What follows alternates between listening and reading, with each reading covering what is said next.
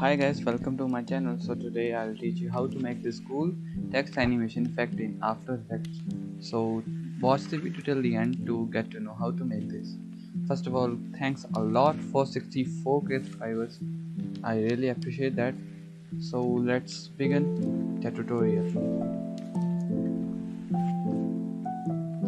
Change the size of the text. I will recommend it to be around 40.